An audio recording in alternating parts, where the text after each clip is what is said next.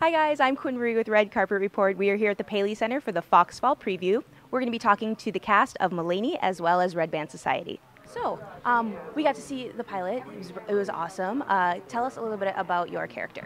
For people who don't know. Yeah, my character is Nurse Brittany. She's a new nurse at the hospital. She's very inexperienced and naive and takes things that people say at face value. So she gets tricked a lot by the kids, but she's learning and she's gonna find her own way. That's awesome. What kind of drew you to this part in this show? Well, I think the writing, first of all, is incredible because you're like, oh, it's about kids in a hospital. That sounds sad. And then you read it and you're so moved and you've ended up laughing your way through it. And it really is just a brilliant piece of work. And, so reading that script immediately, I was like, well, yeah, I'm in. Please hire me. So I was saying to her that the concept of the show is it's like nothing we've seen before on TV.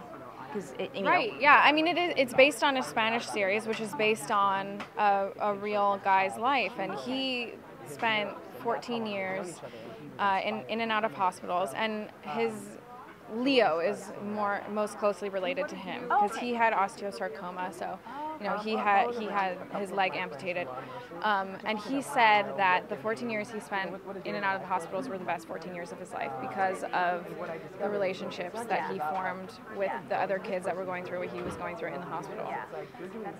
Yeah. How is it on set? I mean, so many young actors. Like, what is the chemistry like? So much fun. So much fun.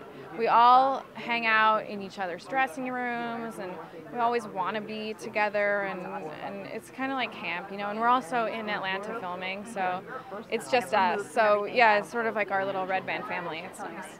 What kind of research did you have to do for your role? Well, we visited, some hospitals, and then we had some classes teaching us the basics of, nursing things like taking blood pressure and, putting medicine in an IV, etc.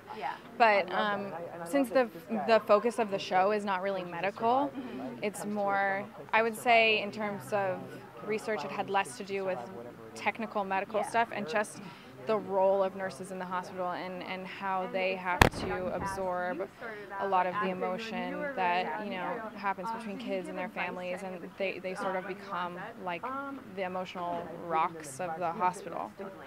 Yeah. Awesome.